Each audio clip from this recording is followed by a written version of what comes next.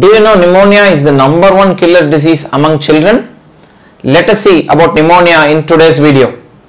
Hi friends, I am Dr. Karamat and this is Scientific Doctor channel.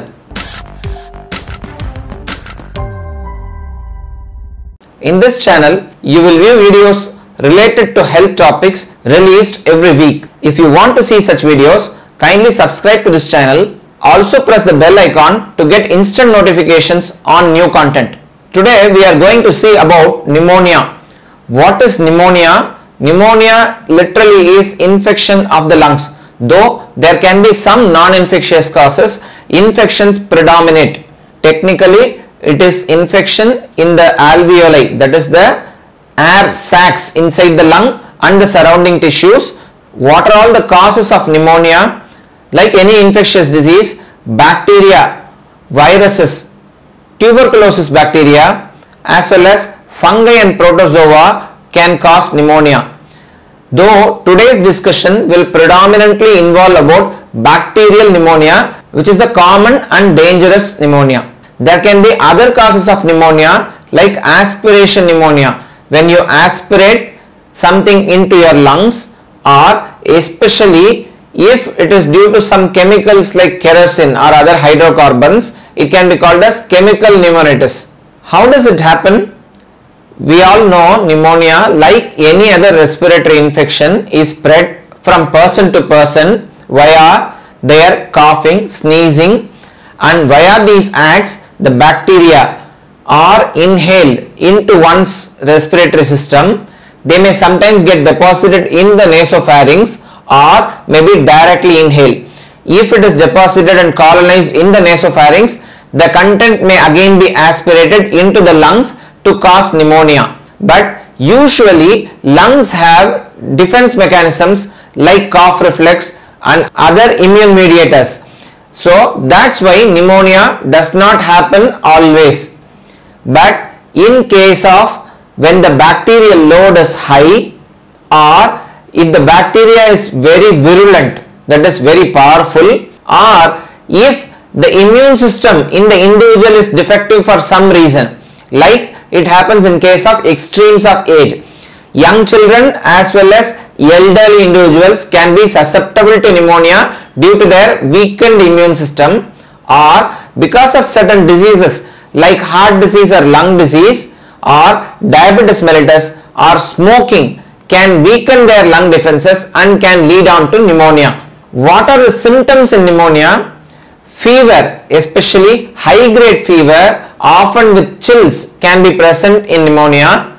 There can be fast breathing. There can be difficulty in respiration manifested by lower chest indrawing. Your chest might go in and out during your respiration.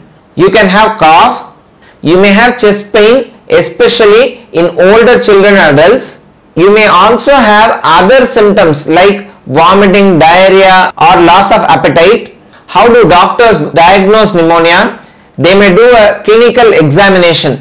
Often they may pick up sounds, lung sounds which are abnormal, and this may prompt them to do other examinations and investigations, and they may confirm pneumonia.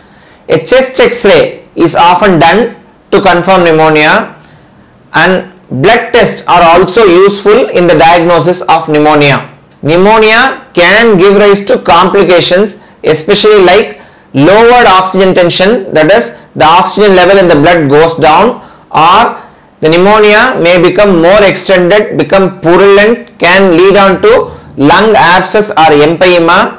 It can lead to fluid collection outside the lung called pleural effusion. Sometimes the bacteria causing pneumonia may spread through the bloodstream and cause a generalized infection called sepsis. What are the danger signs in pneumonia? If the child or the individual has a poor sensorium, that is they are confused or lethargic or difficult to arouse from their sleep, that is a danger sign for pneumonia. If they turn blue, especially the peripheries like your hands and feet or your nose and lips turn blue, that again denotes a danger sign in pneumonia.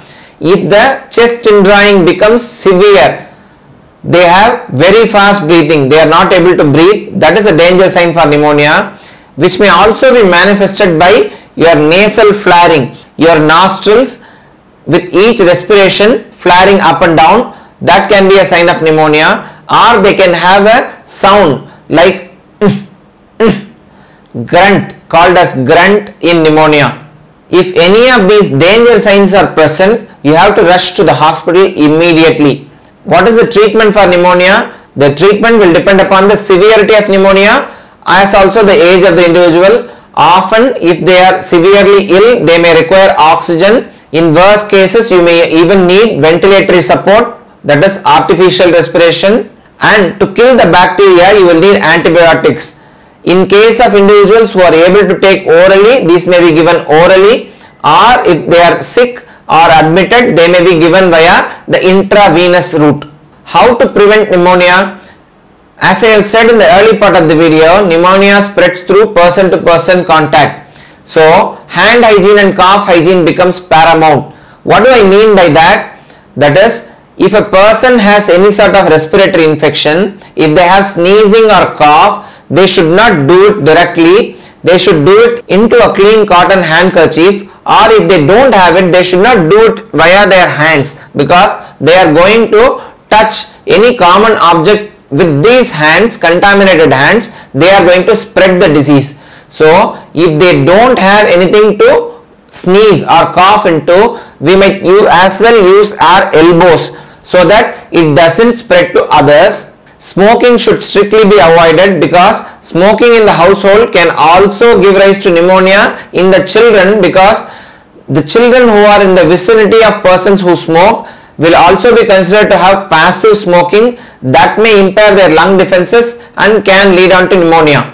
Apart from these measures, you have vaccines against certain bacteria, especially Haemophilus influenza B and Streptococcus pneumoniae or pneumococcus, which are more important causes of pneumonia. So by getting these vaccines at the appropriate age, you can prevent pneumonia. Viruses can also give rise to secondary pneumonia. So by giving vaccines against certain viral diseases, we can prevent this secondary pneumonia from happening. Especially measles and chickenpox, that is varicella vaccines, can prevent against pneumonia.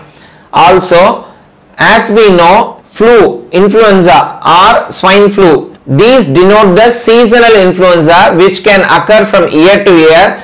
This is the most common cause of pneumonia or secondary pneumonia in developed nations. So by getting yearly flu vaccines, we can prevent a certain extent of pneumonia. Friends, today we have seen a little about pneumonia. If you like this video, kindly share it among your friends and relatives. If you want to see such videos, subscribe to this channel. Till we meet again, bye.